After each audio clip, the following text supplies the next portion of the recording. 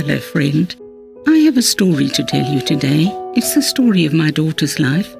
She died of lung cancer at the age of 39, and I have written a book which I think is helpful to us today in the very difficult circumstances in which we live. It brings hope and encouragement and a sense that all is well. I hope you enjoy it.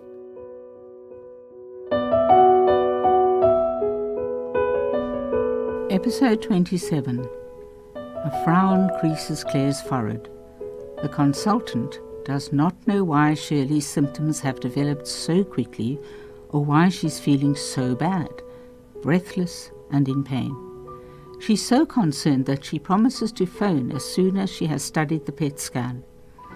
It's 2 days before Shirley's 39th birthday. It's a very long day, and still the phone doesn't ring. When evening comes, Shirley and Nick sit scrunched up on the couch. They natter about everything and nothing. When it does come, the ringing of the phone startles them, and it is Claire. Once the hellos are done, she asks, "Shirley, is someone with you for this call?" Nick and Shirley look at each other, eyes growing big. Their eyes lock wordlessly. "I'm so sorry to have to tell you that even though the treatment brings some regression, the tumours are so aggressive that whenever we stop chemo to allow your body to recover, they are advancing faster than we are." Claire's soft voice trails off and she falls silent. It seems that all they can hope for is to win Shirley a bit more time. "I think you should call your parents in South Africa to come immediately." Later, Claire tells Nick, "I've never made such a phone call before, not in my entire career, nor did I ever wish to. But my overriding concern was that, since the cancer was so far advanced, Shirley might not have lasted the weekend." Nick and Shirley just sit there. Apparently the scan couldn't be worse. Slowly the world begins to spin. It's business as usual out there. But in here, Shirley's been told her life will be over really soon. Nick finds himself thinking, "This can't be right. God's going to do an amazing healing. I know that, don't I? I'm so sure of this that I'll stake my life on it." Shirley's thoughts are tortured too. "I'm so disappointed, and I'm angry, God.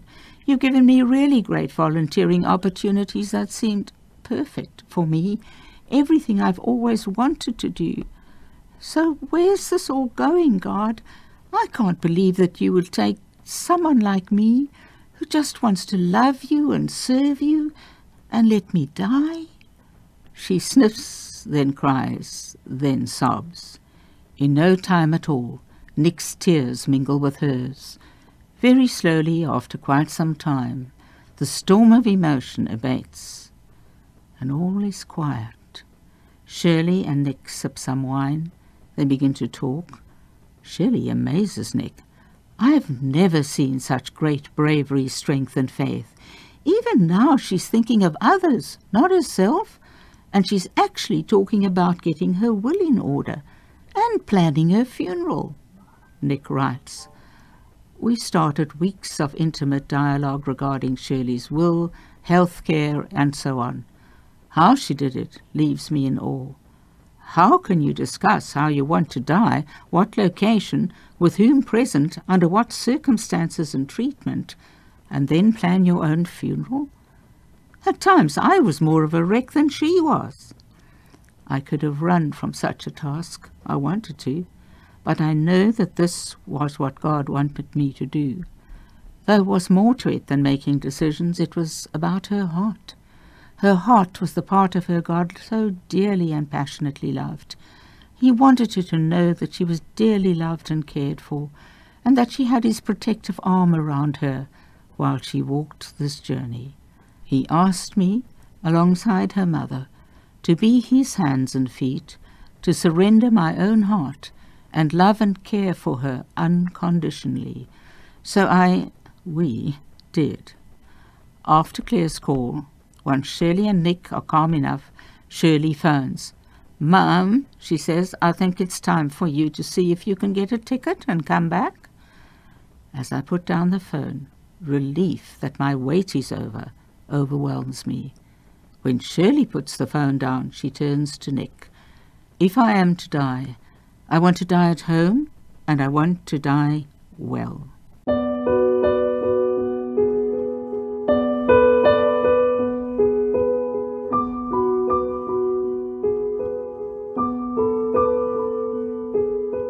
Before the news, things were looking good, Nick explained. With her birthday coming up, we were planning to do it with some style, with a small group of close friends. We decided the news didn't change anything. We were still going to do a dinner, if Shirley could possibly manage it. As her Saturday night party approaches, Shirley struggles. Her body keeps weakening and breathing becomes more difficult. Pain pushes hard to break through all the medication. Nick glances at Shirley, marvelling as he drives. My life, she looks beautiful. I love the short, sassy wig and the sexy smile. And she's so elegant as usual. How can you not totally adore this remarkably brave, wonderful girl? Once inside, Shirley very soon establishes herself as the belle of the ball. Having a party like this, and knowing it's for her, makes her radiant. She bubbles, giggles, jokes and laughs. She smiles almost non-stop and takes every opportunity she can to hug and be hugged. Sadly, all she manages is a gentle step or two of a dance before someone helps her to a chair. Joe calls Nick over. "We are seeing a miracle." "Amen, sister," he replies. "I'll drink to that." On Shirley's birthday a day later, Sunday the 2nd of March, Nick stomps up the stairs carrying a tray. Shirley spent the night after the party at his cottage. He plonks a tray full of flowers, champagne and strawberries and cream in front of her. They feast, not without giggles and laughs, and remember the previous night. She's absolutely exhausted, but terribly happy. She tries not to let her thoughts wander. Texts line up, waiting their turn. Cards collect, destined for the top of her piano. Phone calls sparkle with chuckles and sometimes peals of laughter. A few days ago, Shirley listed going to her party as one of her outrageous requests for prayer. Now she texts, "Hi, outrageous answer to one of my prayer requests. I got to go to my birthday party last night. Believe me, a few days ago, this felt impossible. Not only was I there, but I was the last to leave. Thank you, God." That Sunday afternoon, Nick and Shirley make their way to Tanya's. Chris has baked a chocolate cake, and Tanya's decorated it with candles and sparklers. Pippa lights the candles, and they sing to her with a lot more feeling than usual. Many times during that day I think of all that's taking place and feel a happiness of a kind. I have managed to get a flight and know that I will be back with her on the 6th of March. Chris, along with us and others, has been so anxious for me to come back that she writes, "Just heard you arrive Thursday." So relieved, I burst into tears. It comforts me to write a round robin. What is most alarming is that Shirley's right lung is now filled with tumours and totally out of action. Because she's very weak, her wonderful friends have not allowed her to drive to Oxford. Tanya has had her move in, providing meals and welcoming visitors. So Shirley's not alone, especially at night. On the 4th of March, Shirley writes, "Just received a phone call from Oxford Hospital to say the NHS has agreed to release the oral chemo drug pazopanib to me as early as tomorrow, provided I can cover the funding. Given the amount of money involved, this shouldn't be a problem for my private medical aid. Oh, thank you, God, for answering our prayers." I respond to her news with a text. Wow, I love him, don't you? As soon as she has the energy to write, Shirley confesses, "I have to say I had a lovely birthday. I still believe that God has this somehow. It's in his hands in some way that I can't see and can't understand." That same day, Katie, pregnant to her and Dave's great delight, opens the door to welcome all who have come to pray. Laura, sad that she can't come, prays with a friend at home. God gives her Isaiah 43, verses 1 to 4, which she paraphrases.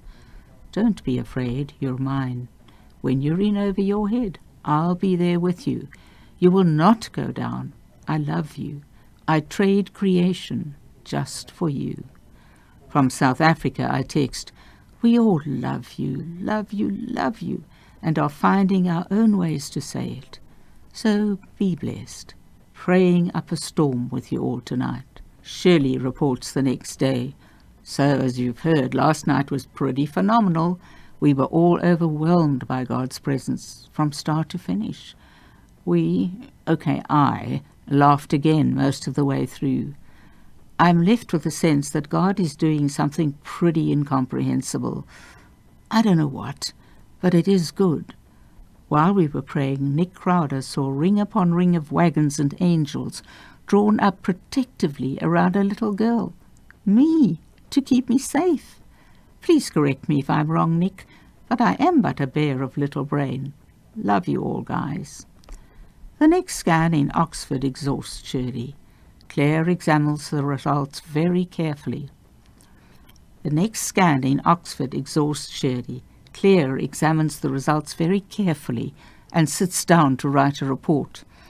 The PET CT scan unfortunately shows massive progression of disease. She now has good palliative care input. I'm pleased to say her pain is much better controlled today than it was last week when I saw her. She also seems more comfortable with her shortness of breath.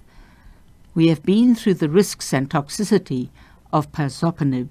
She knows there is a significant risk of a lung perforating and blood clots and stroke and also diarrhea. Relentless, the prayer offensive marches on, and on March the 5th, Tonya and Shirley drive to Hammersmith to hear Randy Clark, who has an international healing ministry. He and his team talk to Shirley and pray. Many pray, especially for the oral chemo. Shirley shakes uncontrollably, overwhelmed by the Spirit, and she's blessed with laughter once again. She says, "This seems to be my new thing. Could be worse." Both she and Tonya have such a touch from the Lord that, in Shirley's words, they were so glad to have been to heaven and back.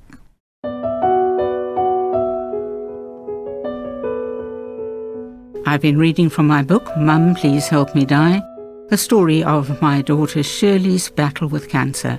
If you'd like to get a copy of the book, please contact me. You can do that at the following email address, thai@mumpleasehelpmedie.co.za. I hope you'll be with me again next week. Goodbye.